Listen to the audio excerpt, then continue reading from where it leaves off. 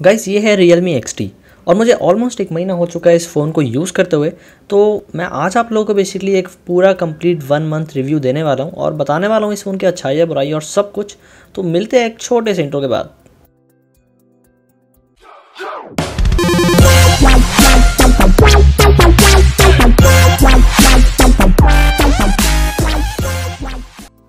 दोस्तों मैं इस वीडियो में स्पेसिफिकेशंस को कंपेयर नहीं करने वाला हूँ। इनफैक्ट जो मेरा खुद का एक्सपीरियंस रहा है फ़ोन के साथ वो आप लोगों के साथ शेयर करने वाला हूँ। तो दोस्तों सबसे पहले बात करता हूँ अगर बिल्ड क्वालिटी की। दोस्तों इसमें मेरे को बिल्ड क्वालिटी से बिल्कुल भी शिकायत नहीं है, जस्ट बिकॉज आगे और पीछे इसमें गोल्डन ग्लास 5 का यूज़ किया गया है। अगर मैं बात करता हूँ इसकी बैक की, दोस्तों मेरे फ़ोन पर मैं बिना कवर के यूज़ करता हूँ फ़ोन को और अभी तक एक भी स्क्रैच नहीं आया है।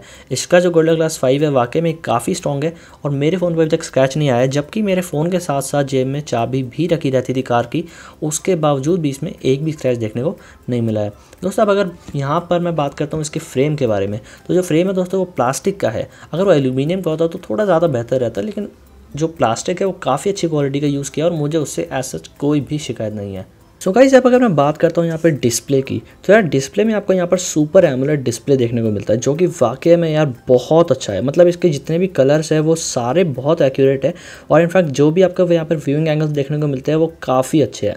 इनफैक्ट यहाँ पर आपको जो ऑलवेज ऑन डिस्प्ले देखने को मिलता है वो भी दोस्तों काफ़ी अच्छा है और जो ब्लैक्स है वो यहाँ पर डीप ब्लैक है। आई मीन जो प्रॉपर ब्लैक होता है यहाँ पर वो देखने को मिलता है। दोस्तों अगर मैं इसकी साउंड क्वालिटी की बात करूँ तो यार इसकी साउंड क्वालिटी काफ़ी अमेजिंग है। आई मीन इसमें क्योंकि डॉल्बी एटमॉस का यूज़ किया गया है तो इस वजह से इसकी साउंड क्वालिटी निकल कर आती है वो काफ़ी ज़्यादा क्लियर है। इनफैक्ट जो वोकल्स है जितने भी म्यूजिकल सेपरेशन है वो सारे बहुत आसानी से पता चल जाते हैं। साउंड क्वालिटी में यहाँ पर Realme ने कोई भी कॉम्प्रोमाइज़ नहीं किया है।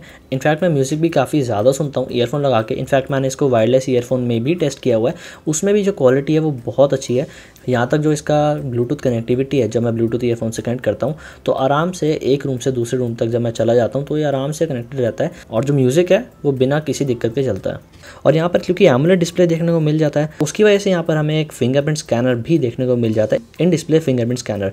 जी हाँ दोस्तों, यहाँ पर जो इन डिस्प्ले फिंगरप्रिंट स्कैनर उसकी जो स्पीड है वो वाकई में बहुत ज़्यादा फास्ट है।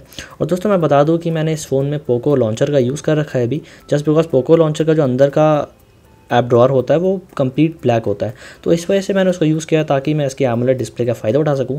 और अगर आप लोगों को भी सेम अपना सेटअप चाहिए फ़ोन का तो आप लोग मुझे कमेंट सेक्शन में बताना, मैं इस पर भी एक वीडियो बना दूंगा। दोस्तों अगर बात करता हूँ इसके फिंगरप्रिंट स्कैनर के बारे में, तो इसका फिंगरप्रिंट स्कैनर दोस्तों वाकई में बहुत फास्ट है। 0.2 सेकंड में आपके फ़ोन को अनलॉक करके दे देता है। और इनफैक्ट ऐसा नहीं है कि अगर आपने अभी अनलॉक किया थोड़ी देर बाद देखेंगे उसके बाद फिर इसको अनलॉक करेंगे तो ये सही से नहीं होगा। मैंने इसको जब भी अनलॉक किया, इनफैक्ट अगर मैं 2 घंटे बाद भी करूँगा इसको अनलॉक तो भी ये उतनी ही स्पीड से होगा जितना ये पहले होता था। दोस्तों अब अगर मैं बात करता हूँ यहाँ पर इसके डीप ब्लैक्स के बारे में, तो आप क्लियरली देख सकते हो यहाँ पर कितना ज़्यादा डीप ब्लैक है। मतलब मैंने पोको लॉन्चर स्पेशली इसे डाला ताकि मैं इसकी एमोलेड डिस्प्ले का फ़ायदा उठा सकूँ। दोस्तों अगर बात करता हूँ इसके बैटरी बैकअप के बारे में, तो यार जो इसका बैटरी बैकअप है दोस्तों वो भी काफ़ी ज़्यादा अमेजिंग। आई मीन जो एक बार दोस्तों फुल चार्ज करने के लिए मेरे को ऑलमोस्ट 1 घंटा 20 मिनट के आसपास इसको लग जाता है और ये मेरे को आराम से 1.5 दिन का बैटरी बैकअप दे देता है। अगर मैं अपनी बात बताऊं दोस्तों, मैं एक हैवी यूज़र नहीं हूं, मैं एक मिड यूज़र हूं। आई मीन मैं इसमें PUBG भी खेलता हूं, कॉल ऑफ ड्यूटी भी खेलता हूं, बट इतना नहीं खेलता। और अगर दोस्तों आप एक हैवी यूज़र है भी तो आपको ये आराम से 1 दिन का बैटरी बैकअप कंप्लीट दे देगा। और हैवी यूज़र से मेरा मतलब है कि आप PUBG बहुत ज़्यादा खेलते हैं या तो फिर आप कॉल ऑफ ड्यूटी खेलते हैं, मतलब आप हैवी एप्लीकेशंस का यूज़ ज़्यादा करते हैं, तो ये आपको आराम से 1 दिन का बैटरी बैकअप दे देगा।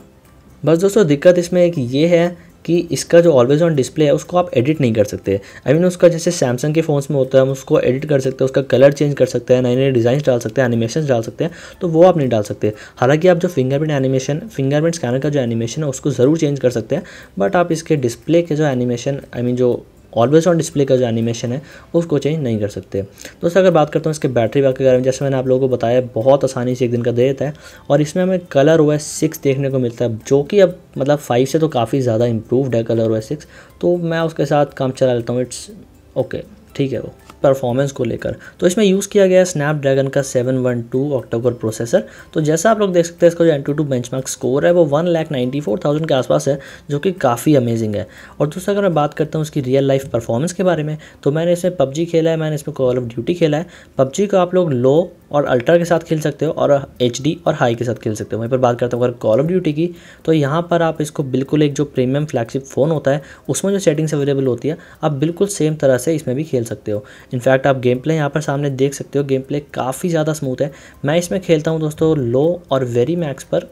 आप लोगों को मैं सेटिंग अभी थोड़ी देर में दिखा दूंगा, और जैसा आप देख सकते हो दोस्तों गेम प्ले काफ़ी ज़्यादा स्मूथ है। इनफैक्ट जो मूवमेंट्स है दोस्तों वो भी काफ़ी ज़्यादा फास्ट है, और जो इसके रिफ्लेक्स एक्शन है वो भी काफ़ी फास्ट है। अगर मैं बात करता हूँ सेटिंग की, तो जैसा आप देख रहे हो यहाँ मैं इसको लो और मैक्स पे खेलता हूँ, पर दिक्कत यह है कि वेरी हाई के साथ सिर्फ वेरी हाई ग्राफिक ही दिखाता है। इनफैक्ट इसको वेरी हाई के साथ मैक्स दिखाना चाहिए, बट ये नहीं दिखाता है, वो सिर्फ आपको फ्लैगशिप में मिलेगा। लो के साथ आप इसको मैक्स में ज़रूर खेल सकते हो, मतलब फ्लैगशिप से बस एक सेटिंग नीचे कॉम्प्रोमाइज़ करना पड़ेगा, बाकी आपको बिल्कुल फ्लैगशिप फ़ोन वाली परफॉर्मेंस इसमें देखने को मिल जाएगी। कुछ इसी तरह की सेटिंग दोस्तों आपको आईफोन XS मैक्स में भी मिलती है, और ये हाईएस्ट सेटिंग है। इसके ऊपर और सेटिंग दोस्तों नहीं है वाला है। इनफैक्ट अगर आप गेमिंग नहीं करते तो आपको बैटरी बैक आराम से 1.5 से 2 दिन तक मिल जाएगा, तो डे टू डे यूसेज में भी आपको कोई भी यहाँ पर दिक्कत फेस नहीं होने वाली। इनफैक्ट इसकी रैम मैनेजमेंट की बात करूँ तो सारे ऐप, ऑलमोस्ट सारे ऐप इसके रैम में रहते हैं। बस कभी कभी ऐसा होता है कि जब मैं PUBG फिर से ओपन करता हूँ तो ये PUBG को रीलोड कर देता है, तो ये थोड़ा सा इशू है, बट इसके अलावा मुझे और कोई भी इशू देखने को नहीं मिला है।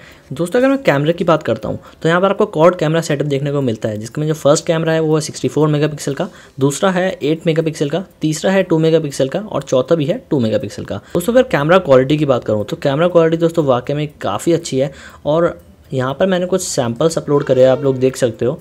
कैमरा क्वालिटी वाकई में दोस्तों काफ़ी अमेजिंग है। जैसा आप देख सकते हो वाइड एंगल कैमरा, इसका ये नॉर्मल शॉट है, और इसी का अगर हम वाइड एंगल शॉट देखें तो जो व्यू है दोस्तों इसने वो एक्चुअली काफ़ी ज़्यादा कैप्चर कर लिया है। ऑल्दो जो डिटेल है वो थोड़ी कम हो जाती है, बट यहाँ पर जो वाइड एंगल कैमरा है वो बहुत ही अच्छी तरह से काम कर रहा है। इनफैक्ट पहले ऐसा नहीं था कि आप वाइड एंगल कैमरे के साथ वीडियो रिकॉर्ड कर सके, पर अभी जो अपडेट आया हाल ही में उसमें आप वाइड एंगल कैमरा को रखते हुए वीडियो रिकॉर्ड कर सकते हैं, जो कि काफ़ी अमेजिंग बात है। इनफैक्ट आप इसमें वीडियो 60 FPS पे भी रिकॉर्ड कर सकते हैं 1080 पे, और 4K की बात करूँ तो 30 FPS पे ही रिकॉर्ड कर सकते हैं। अब दोस्तों अगर मैं बात करूँ 4K वीडियो में तो वहाँ पर आपको कोई भी स्टेबलाइजेशन देखने को नहीं मिलती, पर वहीं पर अगर बात करता हूँ 1080p पे तो और 720p पे तो वहाँ पर आपको स्टेबलाइजेशन देखने को मिल जाती है। अगर बात करता हूँ उसमें स्लो मोशन के बारे में तो दोस्तों इसका 240 और 120 FPS है वो काफ़ी अच्छी तरह से काम करता है। पर अगर बात करता हूँ 960 FPS के बारे में दोस्तों, लिटरली वो एक गिमिक है, मतलब बहुत ज़्यादा अटक के चलता है यार, बिल्कुल भी स्मूथनिंग वाला इफेक्ट वहाँ पर देखने को नहीं मिलता है, तो वो मुझे इतना थोड़ा सही नहीं लगा। अब अगर दोस्तों फर्दर मैं यहाँ पर बात करता हूँ इसके चार्जिंग सिस्टम के बारे में, जैसे मैंने आपको पहले भी बताया इसमें वूक चार्जर का यूज़ किया गया है जो कि 20 वॉट की टेक्नोलॉजी पे काम करता है, और वहीं पे अगर बात करूँ तो ये पूरा 1 घंटा 20 मिनट लेता है करीब, और फ़ोन को पूरा चार्ज कर देता है। और सबसे अच्छी बात दोस्तों जो इस फ़ोन की ये लगी है कि इसमें आपको USB Type-C देखने को मिलता है। आप लोग बताना कि आपका इस फ़ोन के बारे में क्या व्यूज़ है। मेरे को ओवरऑल काफ़ी अच्छा फ़ोन लगा, और 16,000 की रेंज में अगर मैं बताऊँ तो एक काफ़ी अच्छा फ़ोन है, आप इसको आराम से ले सकते हो। बस दोस्तों इस वीडियो के लिए इतना ही। अगर वीडियो अच्छी लगी हो तो लाइक कर देना, चैनल को सब्सक्राइब कर देना। तब तक के लिए टेक केयर।